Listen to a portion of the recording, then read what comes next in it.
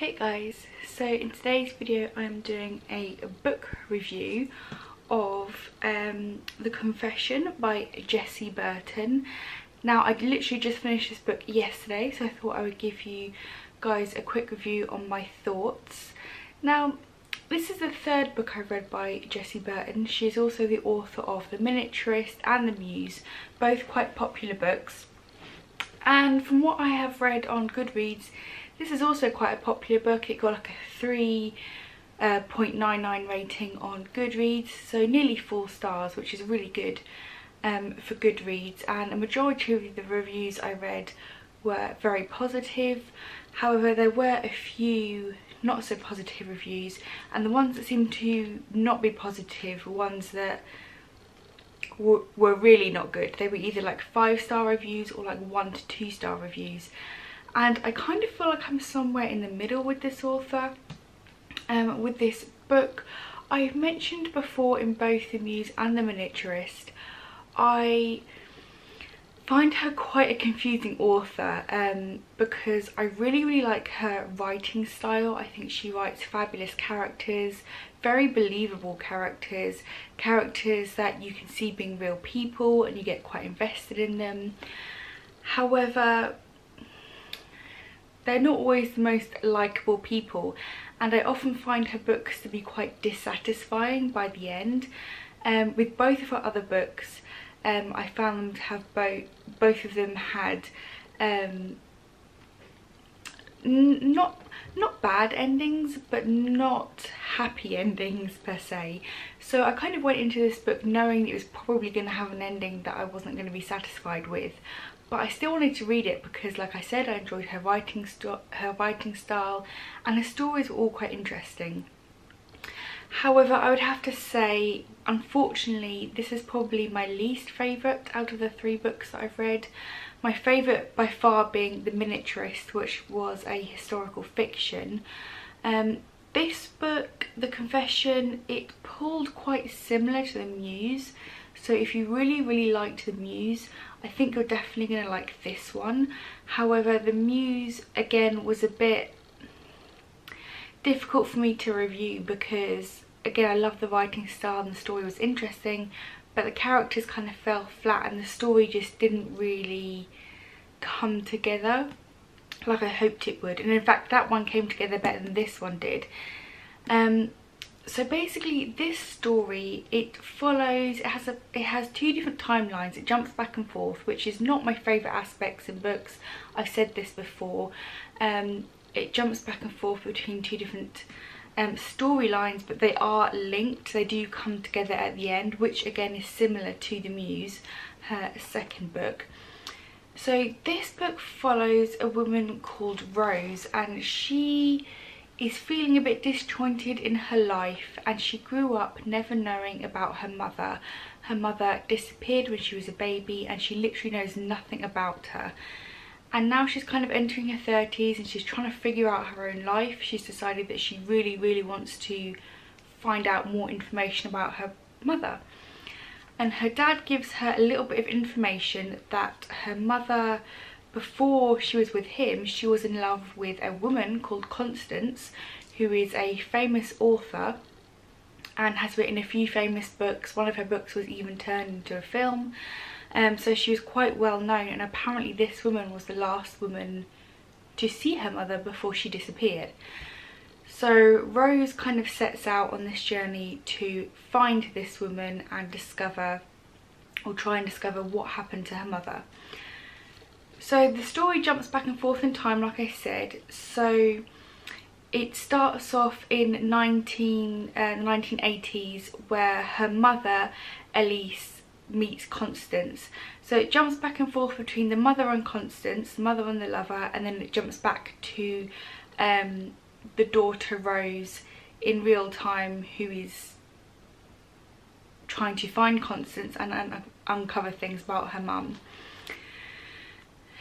Now I have to say, at the beginning of this book I found most of the characters very interesting. I was quite invested into what was going on with her mother's life and how it progressed, because obviously you're seeing it the parts with the mother and Constance, it's interesting because you're uncovering things about the mum before Rose is. So that was quite an interesting kind of concept. But I have to say, by the end of this book, like I said, I knew it was going to have a dissatisfying ending because the other two did. And in the first book, The Miniaturist, the dissatisfying ending was still a good ending. Like, it made sense for the story, and I really liked the main character of that book. But with this story, by the end of the book, I really hated all of the characters. There was not one character that I liked. They all just kind of fell apart, and their reasoning for doing things was a bit silly, and I just feel like a lot of this book was kind of pointless towards the end, because if the dad had just been more honest with his daughter, she would have known a hell of a lot more about the situation, about her mother and what happened.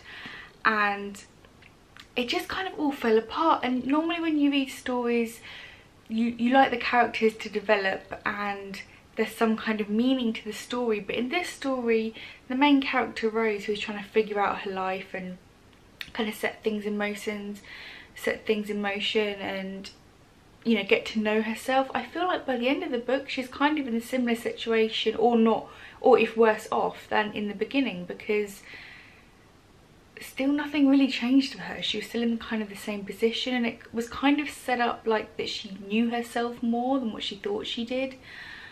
But it was all just a bit strange. And the woman Constance is really not a very nice person, and she's written as if to be this woman that her mother fell in love with, and she has this kind of almost magic around her where people get drawn to her and they want to know more about her. And it kind of happens with Rose as well. She gets drawn to this woman Constance and wants to go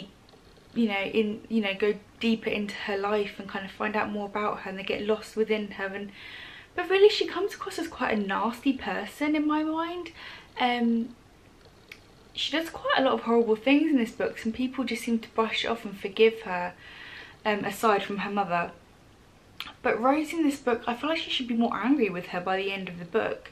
I don't want to say too much to give it away, but yeah, I just find Jessie Burton's books quite interesting but really difficult to review, because I can't give her like a super low rating because I really like the writing style, and the stories are somewhat interesting, although I will say this is probably the least interesting out of the other two books. I do really recommend, like I said, The Miniaturist. I did have some issues with it. I think it was one of the first books I reviewed on this channel. And The Muso, again, I was kind of like on the fence about. So with this book, I'm glad I read it, but I'm probably gonna have to say I won't pick up any more of her books unless there's like a real strong premise in her next one that I'm desperate to read. Purely because in this one I feel like it was the most dissatisfying ending, because there was just so many things in it that I felt didn't gel well. Like, I feel like this was a book mainly set around women and women's views on relationship and women's views on motherhood. I really didn't like how motherhood was portrayed in this book. She has, there's like 4 different women in this book who struggle with different or have different views on motherhood. You know, one woman gets accidentally pregnant, one woman loses a child. Rose has a friend who is trying to balance her work and motherhood, and Constance just doesn't want children and she's happy with that fact. And then obviously there's her mother, who obviously abandoned her when she was a child. And I feel like it just portrays motherhood in a really bleak, almost depressing light. Like, there was not one person in this book who actually thrived in motherhood and it was okay. And yeah, it's not all sunshine and rainbows. It can be difficult and scary and hard at times, but there's also some really wonderful things about motherhood, and it didn't really portray any women as having that. And I understand that not all women feel the same, and for some women it's not going to be what they thought and they're not going to want it, but then there are some women that do. So I feel like when you have so many strong female characters in this book, you should kind of represent all angles instead of just completely shitting on the whole idea of motherhood, because that's kind of what I felt like it was towards the end of the book. I've kind of felt like it bashed it a little bit. And again, you can be a feminist book with still having, I don't know, it just rubbed me the wrong way. And again, you can have strong female characters in the book without having really stupid, weak male characters, because the two male characters that are in this book, her father, Rosie's father, and her boyfriend, both come across as kind of, again, weak, like sappy, like just not kind of caring people. Like I said, if her dad had told her so much more in the beginning, it would have made things so much easier for her. And if she'd just been honest with her partner, then maybe things would have gone differently. I don't know. It was just, I didn't like how the relationships were portrayed in this book. I didn't feel like that was so great. I felt like it was just taking a huge dump on motherhood, which was disappointing. Like, I understand that people have different feelings about motherhood and not wanting to be a mother. That's totally fine. That's totally valid.